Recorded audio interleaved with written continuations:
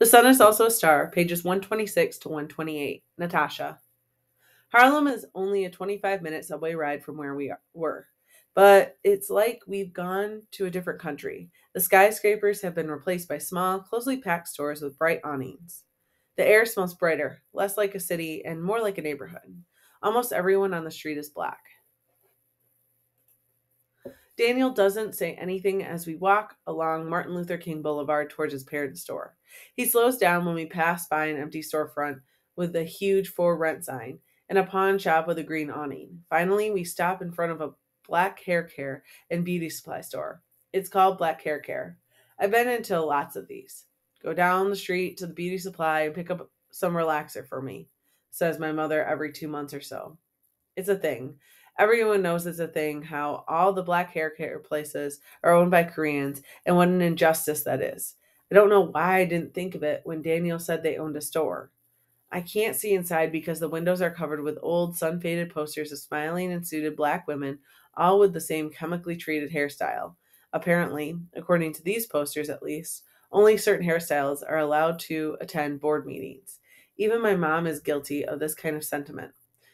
She wasn't happy when I decided to wear an afro, saying it isn't professional looking, but I like my big afro. I also liked when my hair was longer and relaxed.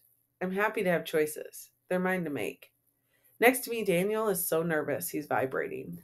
I wonder if it's because I'm going to meet his dad or because of the politics of his parents owning this store. He faces me and tugs his tie from side to side, as if it's been too tight the whole time. So my dad's really, he stops and starts again.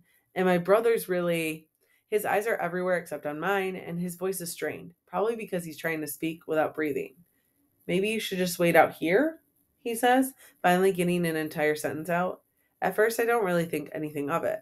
I figure everyone's embarrassed by their family. I'm embarrassed about mine. Well, my father, at least.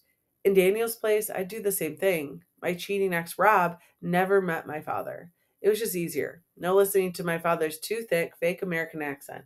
No watching him try to find an opening so he can talk about himself and all his plans for the future and how he's going to be famous one day. We're just standing in front of the store when two black teenage girls walk out laughing with each other. Another woman, also black, walks in. It occurs to me that maybe he's not embarrassed about his family. Maybe he's embarrassed about me. Or maybe he's afraid his parents will be ashamed of me. I don't know why I didn't think of this before. America is not really a melting pot. It's more like one of those divided meal plates with separate sections for starch, meat, and vegetables. I'm looking at him and he's still not looking at me. Suddenly, we're having a moment I didn't expect.